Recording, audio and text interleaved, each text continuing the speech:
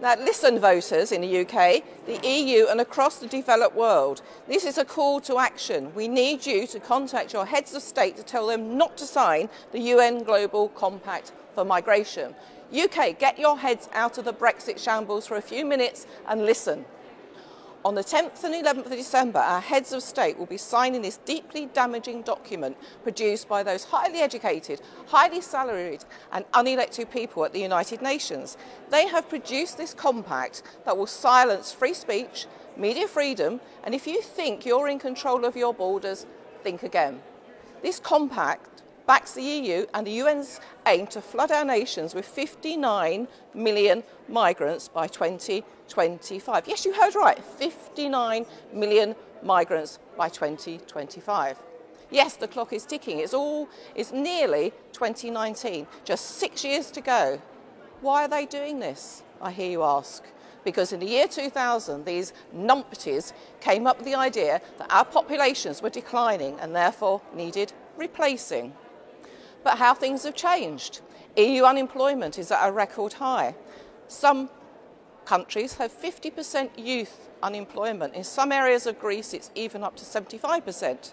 Most countries that have taken in migrants are finding they are unemployable.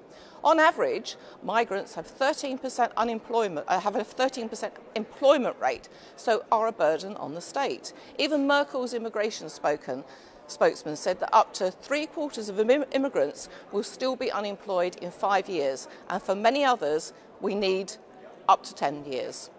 The statistics are long and grim.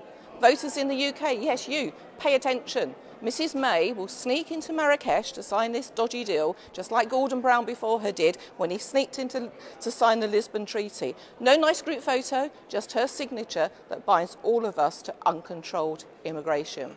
Did you think that we're taking back control of our borders in her Brexit shambles deal?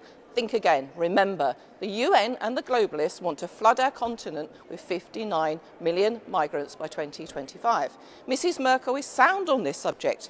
She says nation states should be prepared to give up sovereignty and it is nationalistic not to sign. So UK citizens, did you think that Brexit means taking back control of our sovereignty? Not with this globalist deal. As the document and the EU states, immigration is inevitable, desirable and necessary. This is after we have poured billions into Africa. Africa is rich in resources. We should be encouraging them to stay at home. Did you know that Africa's population is 1.2 billion? Europe's is 741 million. And did you know that the UK, Europe, China, India and Japan combined could fit inside of Africa? And then there is the Middle Eastern immigration.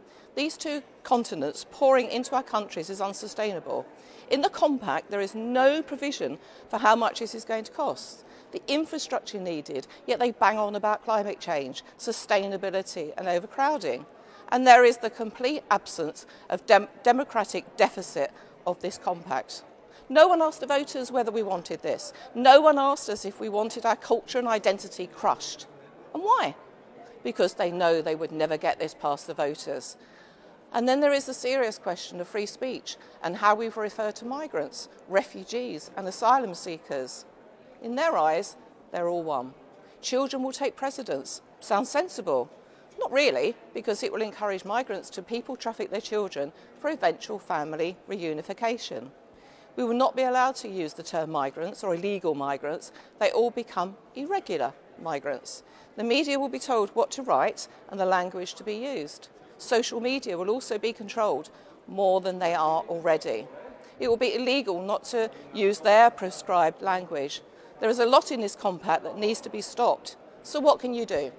Write letters, not emails, to your elected representatives. We are not alone. The US, Australia, Israel, Slovakia, Austria, Bulgaria, Poland, Hungary, the Czech Republic are not signing. More are joining every day.